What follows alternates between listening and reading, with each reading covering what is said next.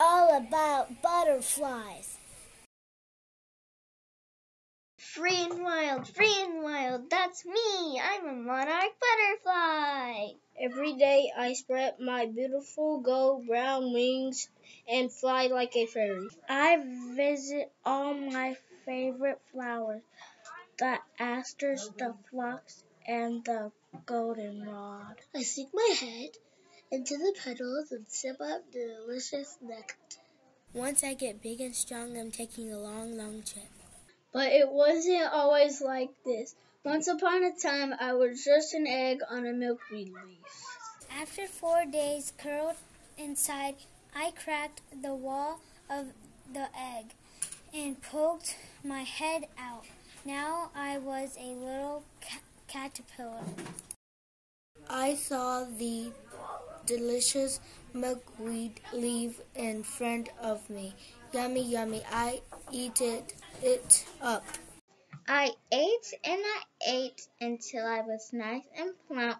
Now it is time for a very special job. First, I climbed up a branch. Then I hung up upside down.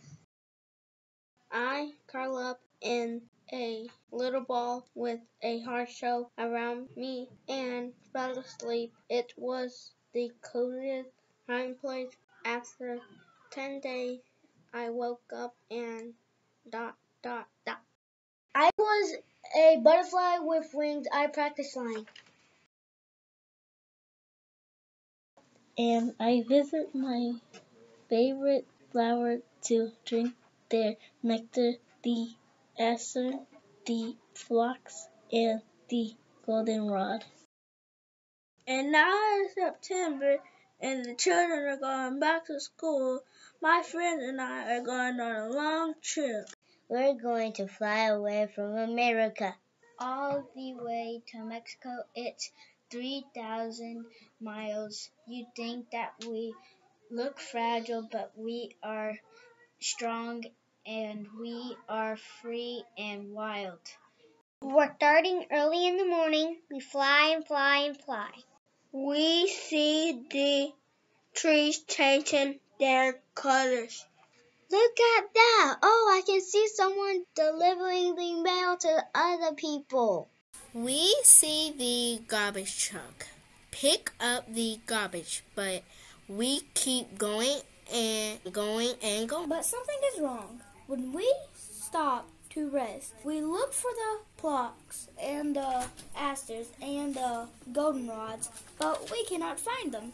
Instead, we find cars and cement and big parking spots. We're getting hungry, and my friend is very tired, and I'm afraid he won't be able to keep flying. Help us! I want to shout, but the wind comes and takes my words away. We are close to giving up, but now we fly over a little town called Concord. Something very special is waiting for us below. By a creek, someone has planted lots and lots of flowers. Just for us, we fly down and start to eat.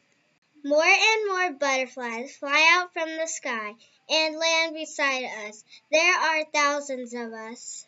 We are all trying to get to Mexico, and we all need help and food for the way. I see a sign by the creek. It shows two pictures, one from long ago and one from today. There are lots and lots of changes. More big parking lots and the cement. Less forest and green space. I feel scared. Maybe one day all the green places will be gone. What will my children and grandchildren eat? When our stomachs are full, we rise again into the sky and start to fly. Finally, we fly free and wild over the border to Mexico. Everywhere we see flowers and trees.